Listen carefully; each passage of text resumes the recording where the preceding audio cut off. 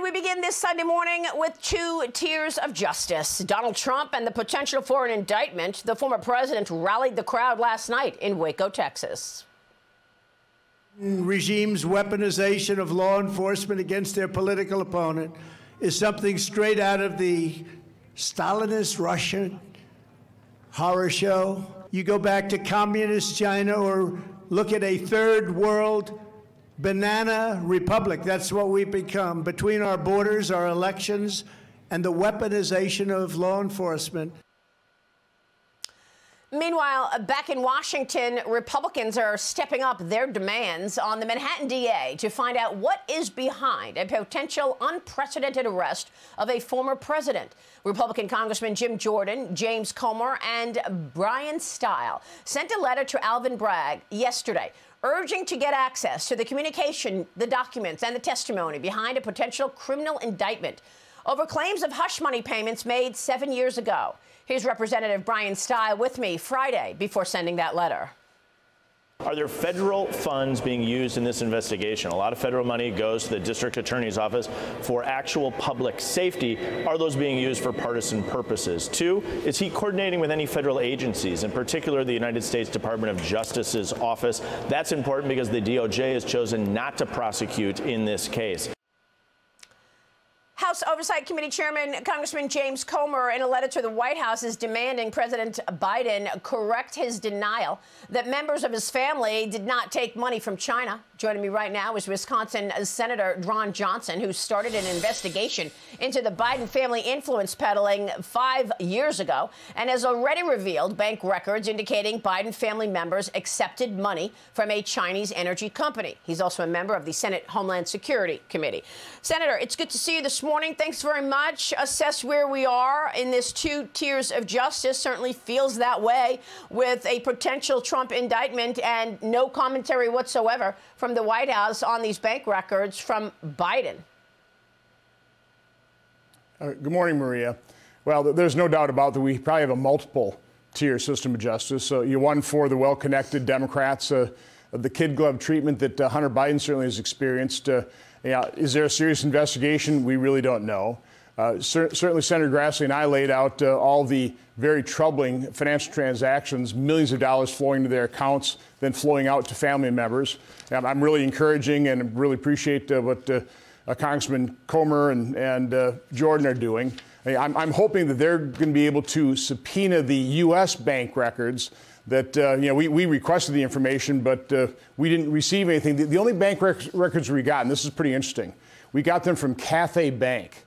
Is that the Chinese Communist Party? Is that a shot across President Biden's bow saying, listen, this is some of the information we have. If you don't toe the line, if you don't do things that please us, we're going to even provide even more information. So we obviously have a multiple tier system of justice. This is obviously a politicized prosecution of President Trump.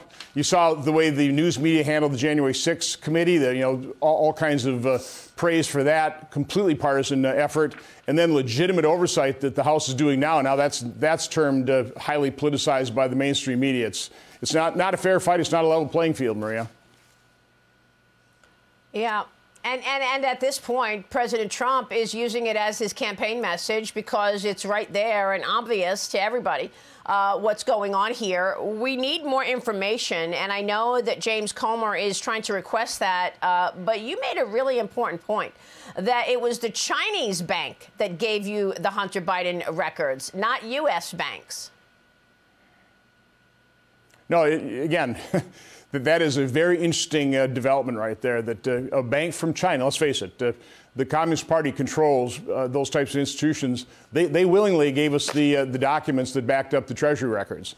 And another example, by the way, of unequal application of justice. Remember how the FBI tried to pay Christopher Steele $1 million to have him verify the Steele dossier, which they knew was Russian disinformation as early as October 2016. And yet when they got the Hunter Biden laptop, we have whistleblowers told us that they were told, do not look at that laptop.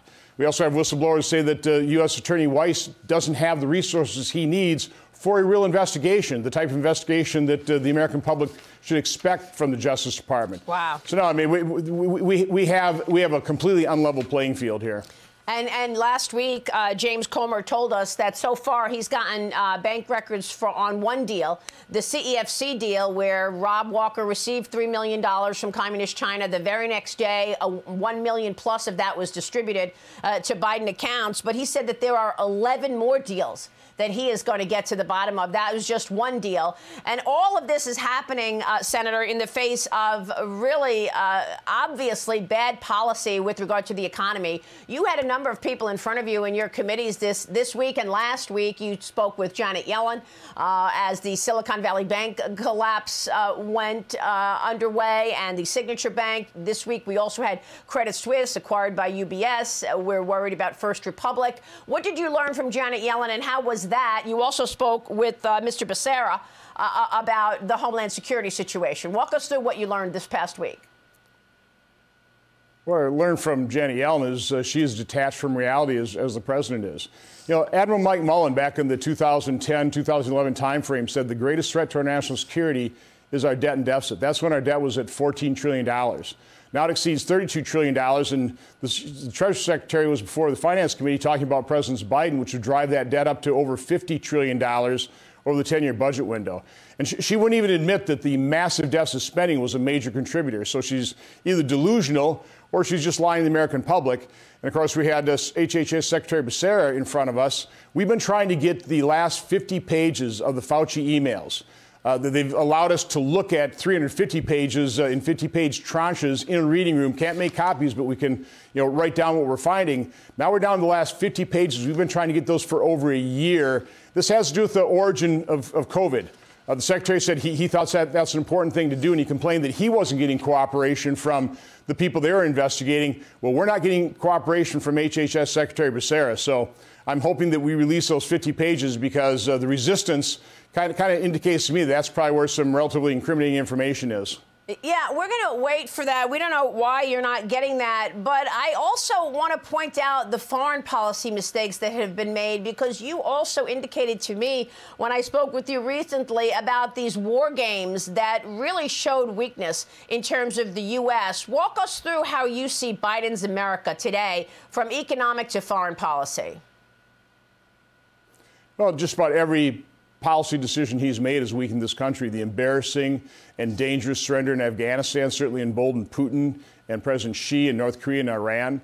Our open border, flooding fentanyl into our cities, the human and sex trafficking, the 40-year high inflation, of war on fossil fuel driving up gasoline to record levels. I mean, all these actions, rising crime in our streets by these George Soros-funded DAs that refuse to prosecute crime, but they'll prosecute former president.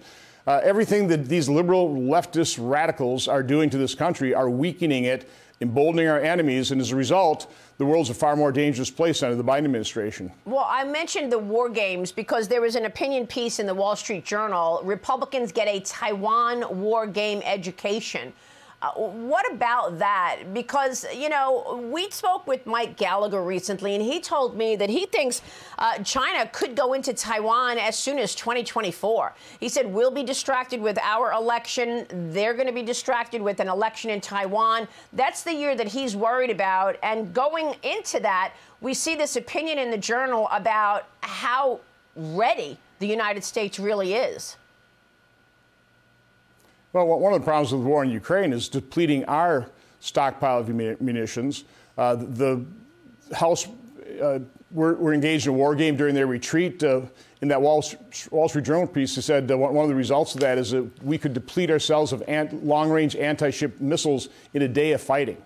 Again, we need to be sure that we can defend our own nation before we start beating the drums of war around the world. So the best way to counter all of this is to strengthen America, solve our debt and deficit issues, strengthen our economy, provide better jobs to America, and end inflation. But we're going the exact opposite direction under the Biden administration. Senator, it feels that Ron DeSantis lost some leadership in the polls after he made the comment about Ukraine.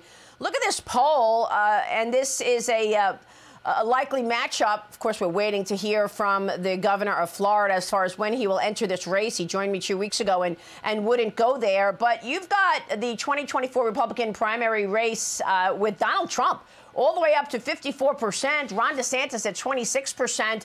And this is after the governor made comments about Ukraine. You feel the same way. You don't think we should be sending all this money to Ukraine, right? Well, I mean, there's no doubt about the fact that nobody wants to provide aid and comfort to Putin. He's evil. He's committing atrocities and war crimes. That being said, I think most people are highly sympathetic with the Ukrainians. They're defending their freedom, their children, their territory. But I will say, back here in Wisconsin, the war in Ukraine is not a popular thing. And again, I don't see this getting better day after day. You know, there may have been a situation where we prevented Putin from invading. I don't think he would have done so under Trump, but under Biden's weakness, he did. Once invaded, once we were not able to repel him initially, now this just grinds down because nobody's going to be bombing Moscow cities to reduce the popular support for the war in Russia. And you just grind Ukraine down, you just destroy it bit by bit, kill more people. I don't see this getting better. So at some point in time, you have to recognize the reality of the situation and act accordingly. But do you think that if this continues, then and he wins, then he goes to Poland, he goes to other areas to continue to recreate his Soviet Union that he's looking for? Again, I don't see Putin winning. This is a lose-lose for everybody.